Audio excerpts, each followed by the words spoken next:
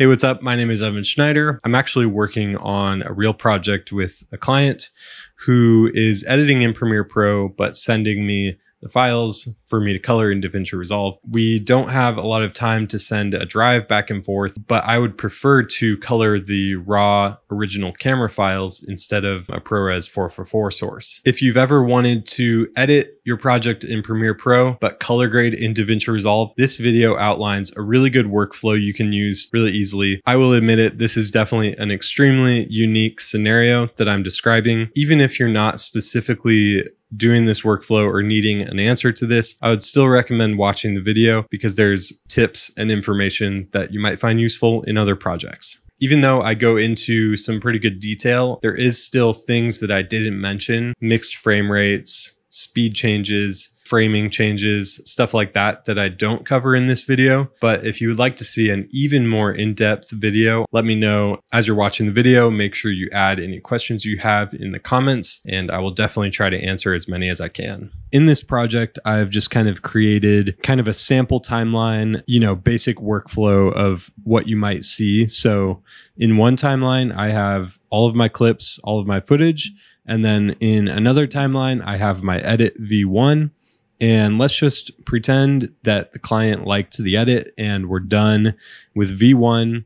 V1 is the final version and we're ready to send it to the colorist, which is me. What we want to do is we want to send all of the raw files from these clips, but we just want to send the camera original files. So oftentimes these days you'll edit with the raw clips from the camera.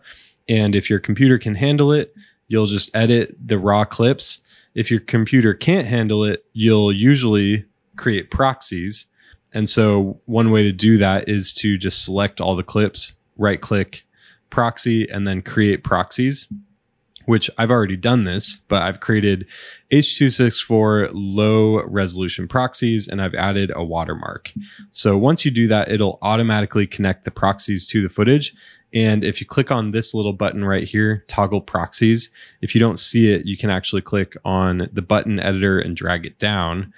And the reason I add the watermark is because it adds this little icon, which lets me know that this is the proxy version. And if I turn this off, then I can clearly see this is the full resolution camera original file. So that's proxy, that's off. So right now, if I'm editing with the proxies, it's super smooth and it's a great way to do things. However, I don't want to include the proxies because the colorist doesn't need those. So basically what I want to do is send just these files that are used in the timeline, which I have not used all of the clips. I've only used these clips, so it doesn't have everything. So you could send everything, but it's going to take a long time to upload, and it's just faster to do it this way. If you wanted to do it manually, you could just right click, reveal in Finder, and then you would find that and you would copy it to a folder and then do that for every single thing in the timeline. But nobody has time for that. So what you want to do is go up to File, Project Manager, and then in the Project Manager is where you can determine which files you want to copy. You can basically consolidate a timeline. So up here, I have my edit V1. That's my final edit. I have it selected. I'm not going to select all clips because that has everything. I'm just going to select the timeline that I want to send. Then I'm going to make sure collect files and copy to new location is selected. This will basically collect all of the files in the timeline and copy them to the location, the destination path that I add. Right now, I'm just going to do it to the desktop to show you. If you have consolidate and transcode selected, that means it's going to transcode the files to a different format. For this purpose, you really don't want to do that. That might be more for an archival purpose. So I'm just going to collect files, copy to new location, and then you really want to make sure exclude unused clips is selected because we only want it to copy these files. If this is not selected, it'll copy everything in the project. So we want to exclude unused clips, include audio conform files. Sure, that's not going to be huge files, but you technically don't need it if you're sending it to a colorist. Include preview files, And then you want to deselect rename media files to match clip names. If you're exporting an XML from here, you might actually want to check this because then the XML will match the clip name. If you haven't renamed any of these, which I highly suggest that you do not rename any of these files anyways, you want to make sure to uncheck this because the goal is for the XML to match the file names because then it'll import into Resolve without any problems. So now that I've done this, I can calculate the project size. And so the original project size is 18.57 gigabytes, which makes sense because my resulting project size is going to be 12.15 gigabytes, which shows me that it is in fact only using these clips that I have in the timeline because I haven't used all of the clips. So this makes sense. If I selected all clips and edit v1 is unselected, calculate again, then it's going to match original project 18.57, resulting 18.47. And that's because I have just like some audio clips and songs that I've drug in. So if I uncheck exclude unused clips, do that again, now it matches the original project size. So now I know anything in the project bin is going to be copied over in this consolidate to the desktop folder. So I'm going to exclude unused clips, do edit v1, and then do that. And we're good to go, right? Well, actually, there's a little weird thing in Premiere that it will actually copy if I've created proxies and attached them, which I've actually done this once before.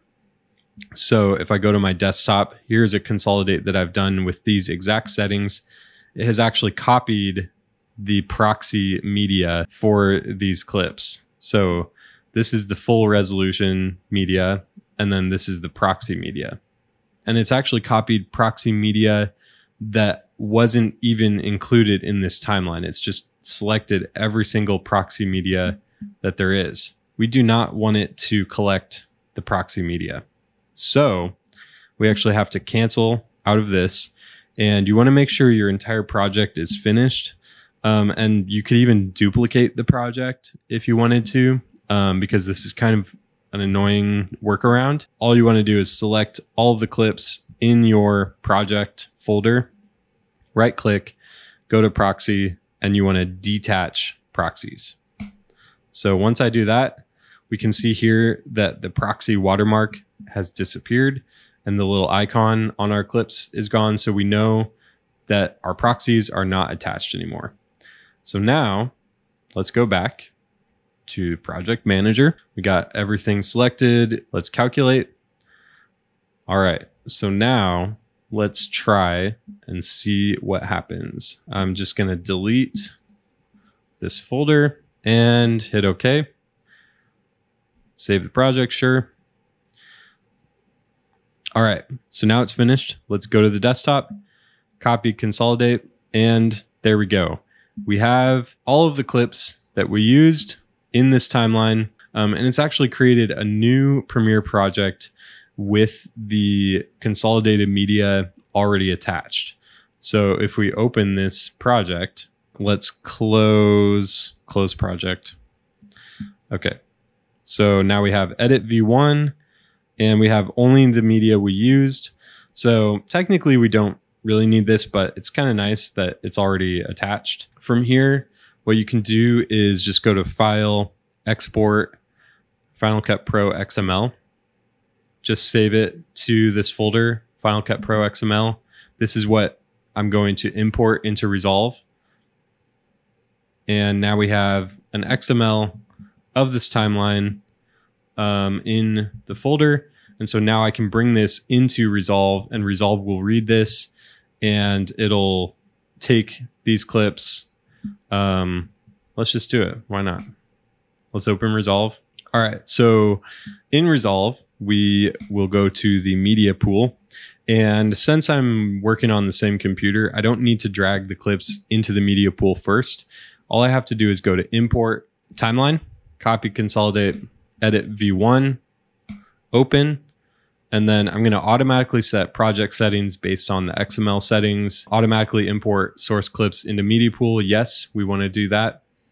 And use sizing information. I didn't resize any of the clips, but you can keep that selected if you want. Mixed frame rate format, I usually leave on Final Cut Pro 7 and hit OK. And now let's see if that worked properly. Looks like it did. So we have all of our media. So it does this weird thing with the audio where these are all mono tracks, and in Premiere, these are, you know, single tracks, but they're stereo tracks. So it's actually imported duplicates as mono tracks. So we're really more paying attention to the video side of things. So one thing that you might want to do is just go back to Premiere and export just a WAV file from your audio, if it really makes that big of a difference. So I would just go turn video off and change your format, waveform audio, and then go to your audio, make sure it's 24-bit, whatever you want. You know, I'm not really an audio guy, but these are the settings I use. These are, you know, this is lossless audio. So you can export your audio from there and then import that into your DaVinci project, and then just delete all of this, set that, and then now you have everything ready for coloring and get started on grading all of this footage. And yeah, you can just do whatever you want, basically. So once you finish with this, once you finish coloring and everything, you have the option, if you're trying to do a round trip workflow, you can either export this and then import it into Premiere, just like as a ProRes, or you can export individual clips like this, or there's actually Premiere XML.